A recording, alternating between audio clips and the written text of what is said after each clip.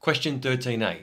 Solve 2 sin x cos x equals sin x for x greater than or equal to 0 and less than or equal to 2 pi.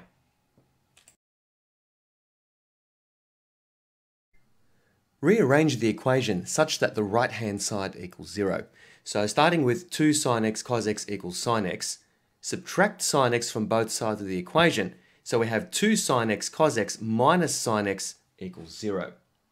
The next step is to factorise out sin x on the left-hand side. So taking out sin x from this term and this term, we have sin x multiplied by 2 cos x minus 1 equals 0. Now this gives rise to two cases. Either sin x equals 0 or 2 cos x minus 1 equals 0. So case 1, sin x equals 0, we have x equals 0, pi or 2 pi. And for case 2, we have 2 cos x minus 1 equals 0. Rearranging this equation, we have cos x equals half, which means x equals pi over 3 or 5 pi over 3.